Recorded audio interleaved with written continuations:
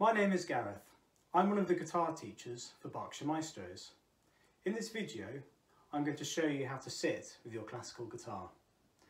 The first thing to do is to set the height of your footstool. You might need to experiment a bit, but you should have it so that when your left foot is on the footstool, your thigh is about level or perhaps tilting back a little bit. So once you set that, sit towards the front of the chair and put your left foot on the footstool. In the meantime, have your guitar resting on your right leg like this.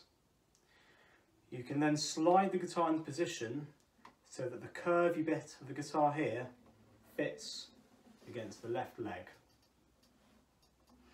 Now place your right elbow at a point about here on the rim of the guitar and put the fist over the hole.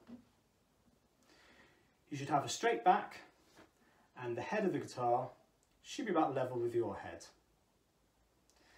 Now with your fist over the hole, slightly raise your right wrist until there is a gap and uncurl your fingers until maybe your index finger is touching the high E string. I hope this video has helped you to sit with your classical guitar. If you'd like to see more useful videos, check out the Berkshire Maestros YouTube channel.